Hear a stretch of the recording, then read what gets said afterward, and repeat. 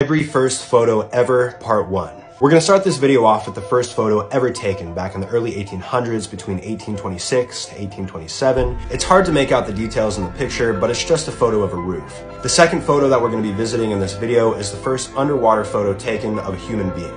This photo was taken roughly 70 years after the first photo was ever taken in 1899, and as you can see, the subject of the photo is a scuba diver.